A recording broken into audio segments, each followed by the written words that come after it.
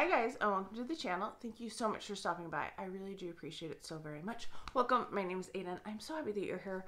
I have a perfume haul today. I am very excited about this.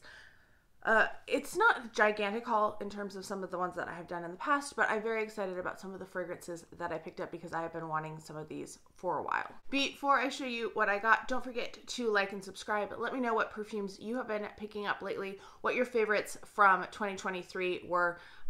I don't know when this is actually going to go up because I still have a perfume haul that I filmed back a while ago and I haven't uploaded it yet because I haven't edited it because I've been all over the place. But first up, I want to show you something not perfume, but I thought it would be kind of interesting. I picked this up at the Target dollar spot. It was $5. I thought it'd be a cute little perfume tray. So it says on the side, ice skating rink skate rentals, but I figured I could turn it around too and put bottles in here. And everybody has perfume trays and they always are fancy, but I was like, I saw this at Target and I was like, that would be a serviceable one.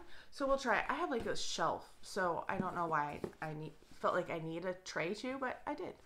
So a lot of these I picked up for major sales here and there, and that's why I have them. So first up, we have Dolce & Gabbana. This is Q. I picked this set up at Macy's. They were doing like 40% off. So you got the 1 ounce and then also the mini, and this was like $60 some, and then I still had well, not still, but I had my 10 off of 40 for my Macy's beauty box, so I did get an additional $10 off. Oh, this is a 1.7. This is an even better deal. So I did finally get Q. I don't know if I love this scent. I honestly don't know if I love this scent. I know I'm supposed to spray it on this side, but I'm going to spray it on the larger side because I want to. So don't come at me. Also, if you don't like my opinions, that's fine. We all have different scent preferences. Things work differently on our skin. If somebody says something that you don't agree with, you don't think that they're doing your favorite fragrance justice, just move on. Like, you don't need to write them a paragraph. You don't need to berate them or call them names. Fragrance is subjective. It's not something that everybody's going to like, and just because somebody disagrees with you doesn't mean they're necessarily wrong, doesn't mean that you're necessarily wrong or right. It's fragrance. It's not that serious. Calm down. That's just a PSA across the board, because I've gotten some comments lately and I'm like, really? Okay. So this one is interesting. It's kind of a greeny type of a scent to me. It's very light. The cherry isn't as syrupy as I would like. It's not as prominent as I would like either. This almost is like light blue to me, that they've thrown in some cherry into it, but it's not the most prominent. I'm getting a lot more like freshness and greenness in here, like almost like rind of some sort of citrus. But I love the bottle. I wanted this for the bottle and the bottle alone. Like, I love that cap on there, and that is why when it went on sale, like 40% off the gift price, I was very, very excited. I was trying to see, sometimes they put prices on them, but this one they obviously did not. But yes, was happy to get that for 50 something. Much better than, you know, the 100 something. Next up is an Ulta gift set. This is the Daisy Ever So Fresh. This is also not my favorite scent, but this finally went on sale. So they did the gift set of it. It was supposed to be $175. They marked it down. It went on sale before Christmas. I want to say like the 15th maybe. And I saw that it went on sale and I went, oh, cool. I've been wanting to get this. This is the 4.2 ounce bottle, so this is a gigantic bottle. I will never use all of this because, like I said, this is not my favorite scent. Maybe this one will grow on me though, who knows. Anyway, I wanted this because I have almost every other Marc Jacobs. I have all the other Daisies, not like some of the limited edition bottles that were just Daisy but with different packaging, but all of the Ever So Fresh, all of the Oh So Fresh, all of the Love, all of the Daisy Dream, all of the, you know, the Daisy Blinkers every year. I have all those.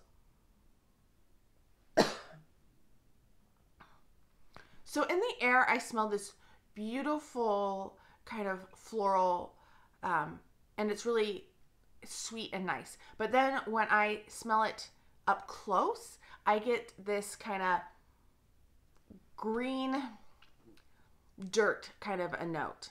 And I don't know what that is, but there's something very off-putting. I'm going to wear it on my skin and see how it goes. But every time I smell it, and I'm like, why would I want to put this on my skin? Because that's when I sprayed it and it dissipated in front of me, I could smell this beautiful thing. But on paper, at least, I really don't like it. But this was about 112. I know that's still a lot for a fragrance, and I'm like, but I really wanted it for my collection because I have all of the daisies. They're all on the shelf together. I have like the Oh So Freshes and then the daisies, and then another shelf is the Daisy Loves and various other Marc Jacobs because I have a ton. So this was one that had been wanting to go in my collection. They also, I still had my 20% off coupon that Ulta had sent out. So I got 20% off, and then they were also doing 5 times points, which they didn't credit me for, and I had to go and, like, I noticed that it hadn't been credited, so then I had to email them and show them a screenshot of it, which luckily the offer was still going on, or else I would have probably lost out on those points. But yes, got this, which enabled me to get over my 2,000 points so that I could use them for another perfume that just barely came out. I'm so excited about this one. You already saw it in the thumbnail. It is Marc Jacobs Daisy Love Pop.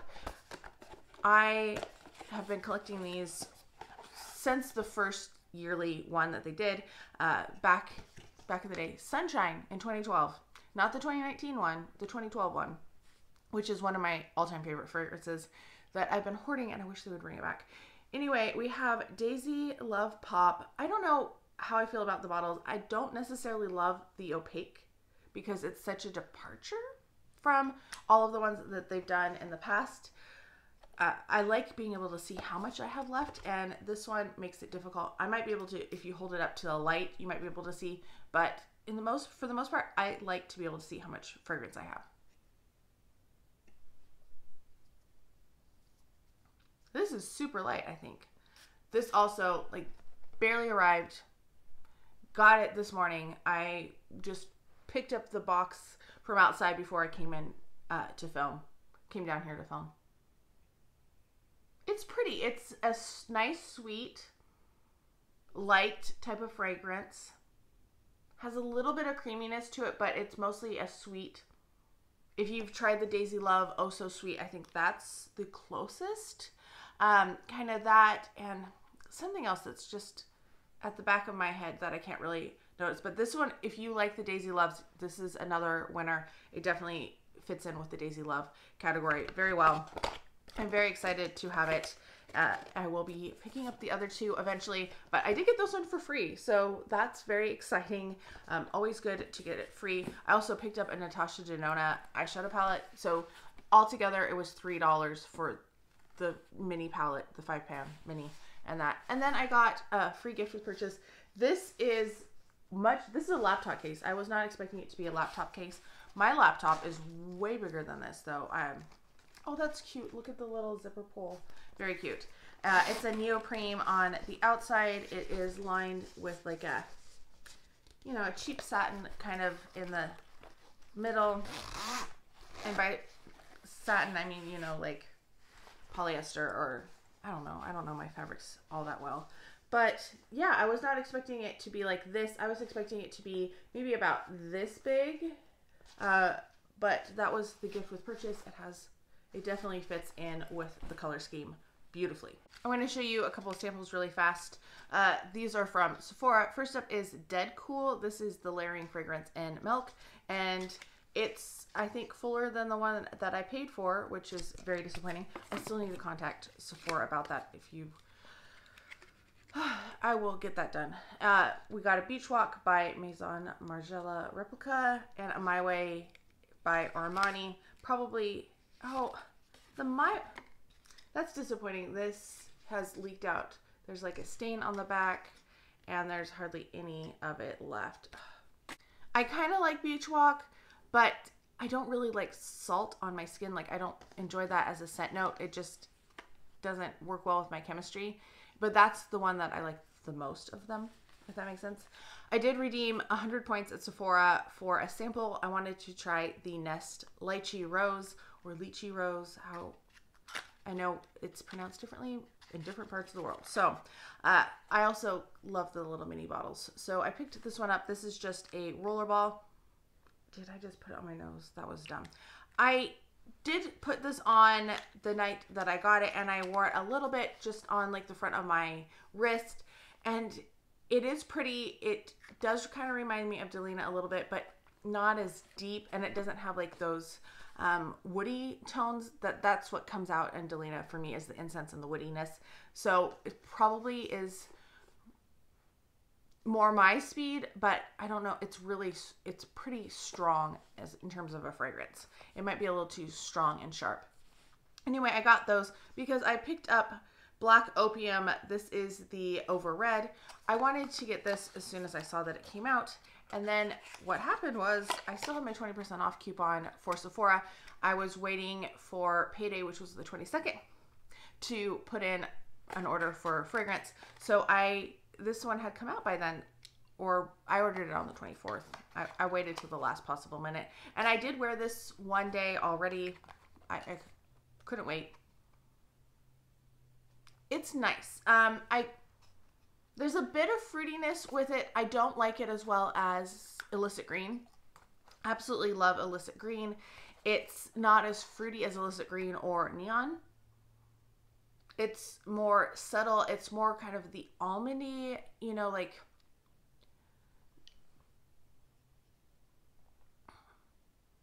it's not like a tart cherry or a juicy cherry. It's more like a glacé cherry, or like a maraschino cherry, if you've had those.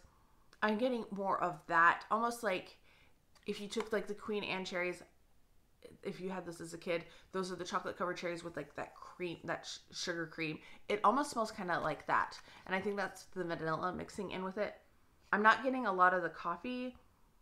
It was very light. It didn't seem to last super well on my skin.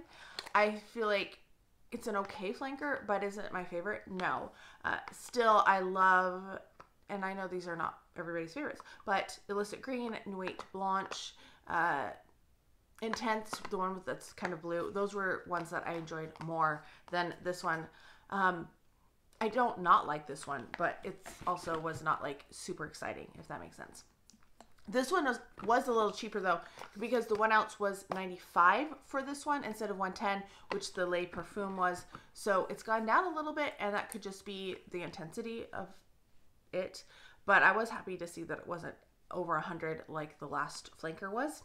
And then I also picked up this guy. This is from Phlur. This is Mango Mood Hair and Body Fragrance Mist. This was 20% off too. It rang up 20% off, and I was very excited. You could do only one order, but you could get multiple fragrances in that order. So these are the two that I ordered. The lid doesn't stay on very well. I guess it stays on pretty well, but it comes off really easily. So it seemed like I was afraid that it was going to fall off.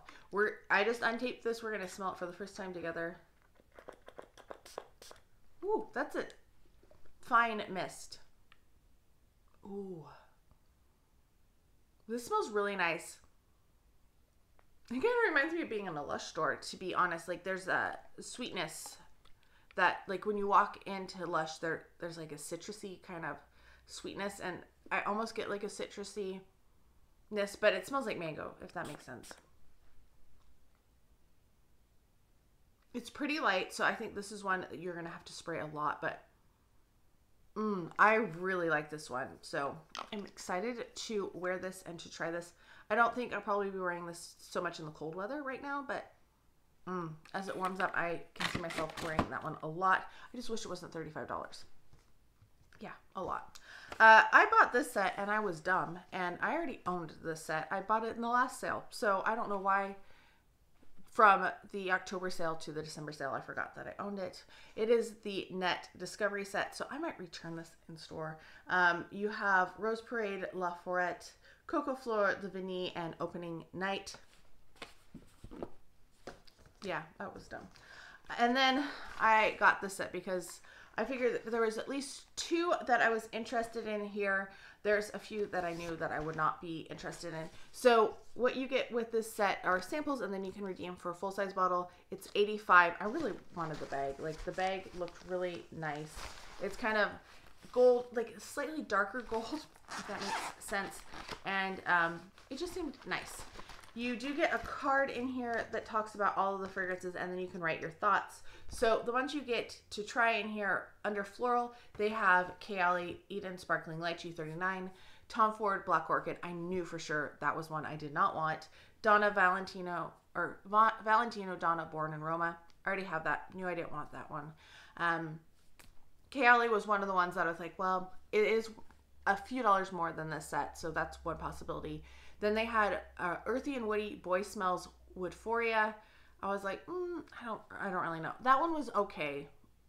I will wear the sample, but I don't think it's one that I would necessarily, I wouldn't want in my collection.